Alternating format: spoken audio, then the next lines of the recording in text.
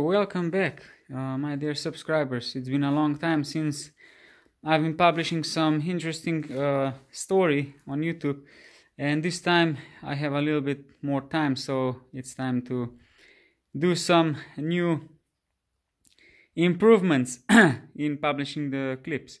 So in this time I'm gonna explain that a lot of times there's been a lot of talk from the mountain bikers which like to have a mountain bike with the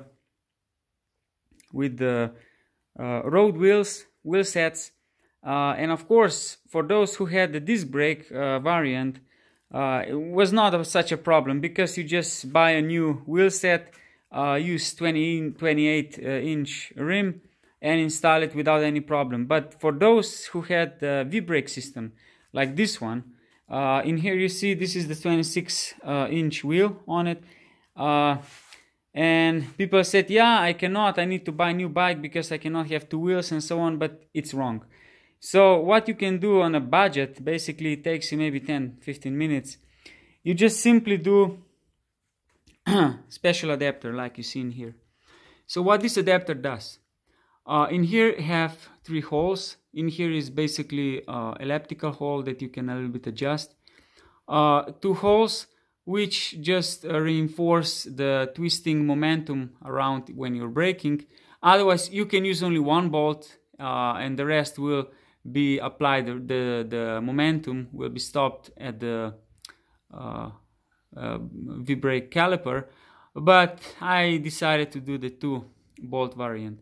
So basically what you can do, just build the adapter like this one. From the side I can show like this, and you replace the position of V-brake pads to a higher position. And now I'm gonna install the 28 inch wheel inside, and you will see how this works. So we'll be back right away. Voila!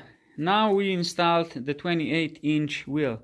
It is the wheel from the road bike, which uses, I think, 25 mil. Is it 25? Yeah, I think it's 25 mil tire. But according to the space inside, it could be easily used 28, if not up to 32, as well in here. Depends on the edge, on the height of the edge on the tire.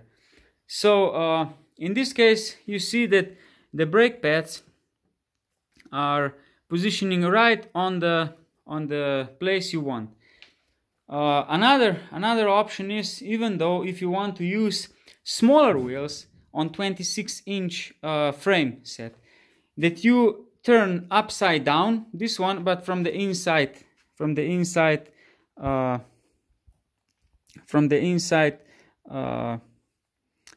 position, and you can use on 26 inch even 24 inch wheels.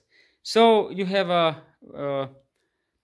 very versatile bicycle which can be used in variety on terrains. Another thing that I would say, on the market there exists some special adjustable V-brake calipers, but like I said, it's always a problem with the price. The price tag is quite high. If you want to pay $70-80 for only brake calipers, that means $160 for both sides, front and the rear. It's kind of rip-off thing.